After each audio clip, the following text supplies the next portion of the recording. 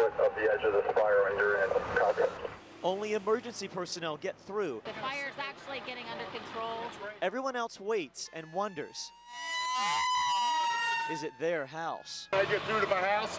That sound from a blown transformer led to a spark, and you're looking at the result. I mean, it was like a bang. The home of Bob and Linda Calvert, gone in a matter of minutes.